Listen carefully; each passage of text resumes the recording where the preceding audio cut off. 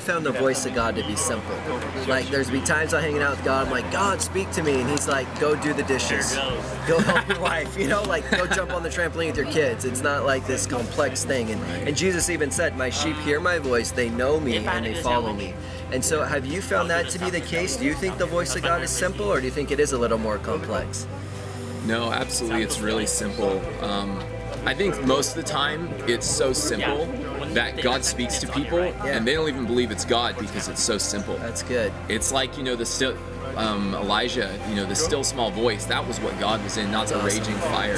It is basic, and usually it's so basic you can miss it. Yep.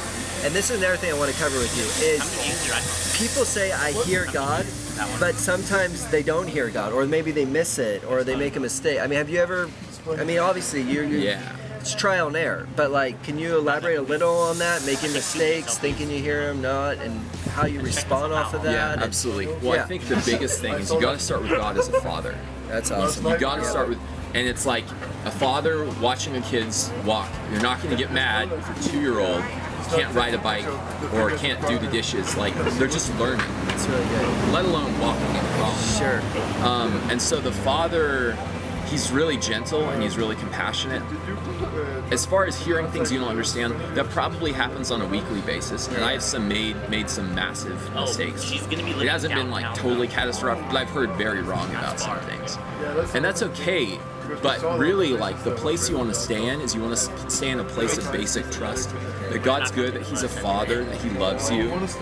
And if you're going to judge things you're hearing, the basic test you want to have is the fruit of the Spirit. Is the impression you're receiving, is it peaceful? Is it patient? That's good, Scott. Yeah.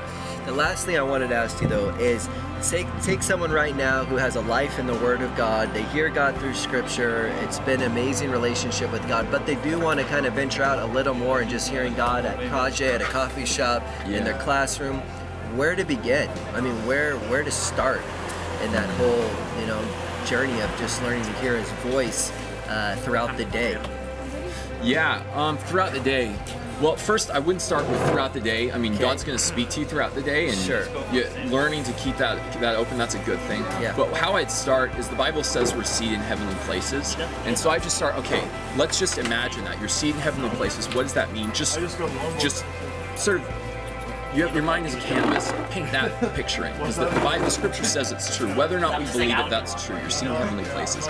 Start there, imagine God's there, and ask God to speak to you there. And like, get a consistent. And when you say ask God to speak to you, what do you mean? Like, okay, what do you ask Him? I've taught so many people to hear the voice of God. Usually what it is God, what do you think of me? God, what do you think of this person? God, what are you saying right now? And usually what happens is if those people let their imagination run, God will speak to them. It'll be powerful and it'll be amazing. So they may get a picture, they may get a word, they may get an impression, they may get a scripture. Yeah, it could be anything. It could be anything. Okay. And a lot of times it will feel like their own mind. They'll be like, this is my own mind, I could testify to that. Yeah. Yes. And that's where the trust comes in, is you have to trust that God's a good father, and if you ask Him to speak, He will. Love it. That's awesome. Well, Scott, I just want to say thank you for sharing today. You have been an incredible son, spiritual son to me, and you have been catalytic for this church and helping us hear God more and stepping out in faith. And so I just want to say thank you for the life of faith you live, for the risk you live,